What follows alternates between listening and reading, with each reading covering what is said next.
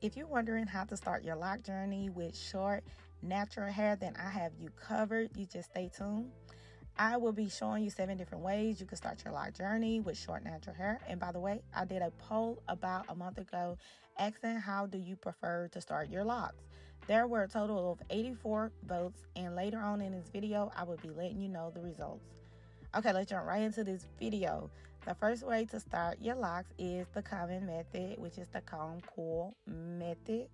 And I will be explaining what that is. It's when you take the edge of the comb to the root of a section of hair, then twist the comb while pulling downwards, creating a coil.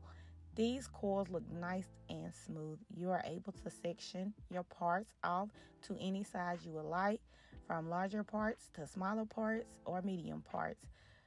Okay, now these will unravel easily when washing your hair, but it's still a great method for starting locks. They are great for even shorter hair. So if you have super short hair, this is the way to go. Like if your hair may be like 1 inch to 2 inches long, you might want to try this method first, because this is the more secure method for you, I feel like. But you might want to try one of the other methods that I will be talking about later on in this video.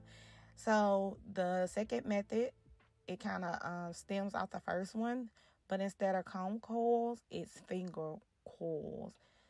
Okay, and this is where you use your fingers to make the coil. Finger coils is easy to do yourself. Yes, I said it. You can do it yourself. So if you like the comb coil look and it's hard to use the comb to create this look, then just try the finger coil method. The third method will be the 2-strand twist. This has become a very, very popular way of starting your lock journey. This method is when you wrap one piece of hair around the other, creating a 2-strand twist. Some people call it a double-strand twist, but that's what it is.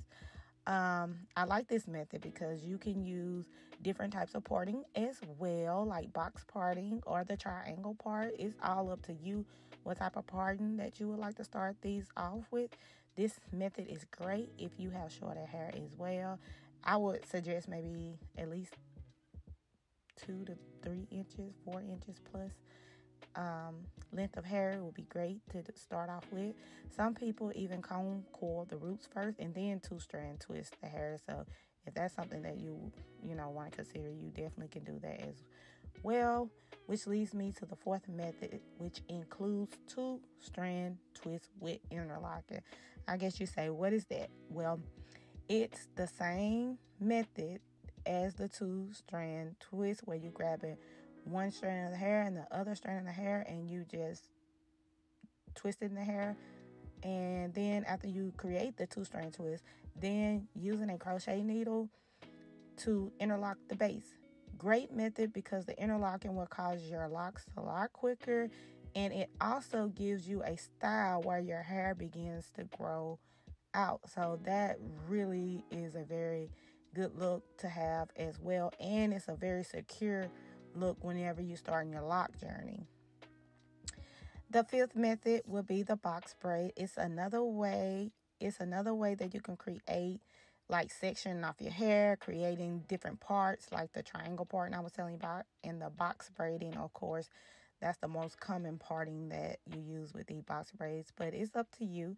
It's simple to do if you want to get this done, or somebody knows how to braid or plait the hair, then you definitely can start off your locks like this.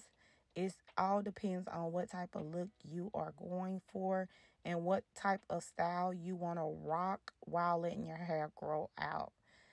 The sixth method is the hair sponge. You just get the hair sponge and you get it, and you should sponge your hair to develop locks. Once you get the sponge and you got shorter hair, you just want to grab it and create circular motions. And you want to do it for I would say probably about 10 minutes, maybe twice a day, every day. And after a couple of weeks, you'll see your locks to start forming naturally. After that, you will be able to start your retwisting process. And the seventh method is the free form. This is the most easiest method, but a lot of people don't like free forms, and a lot of people do like free forms. It is all depend on the type of look you want. These free form is no parting is showing or anything like this. You just leave your hair alone, no manipulation or styling, and let it mat together and lock on its own. You literally do nothing to achieve this style. It won't have, like I say, parts or anything. It's super easy. So if that's something you want to go for, having short hair, and you just want to go for that look, which looks great and easy to maintain as well. So that's also a great method. So those are the 7 ways of how to start your lock journey with short hair. But like I told you in the poll earlier that I took about how do you prefer your starter lock journey to begin, and here go the results, and they are 6% said that they would rather use a sponge, a hair sponge. 8% said box braids.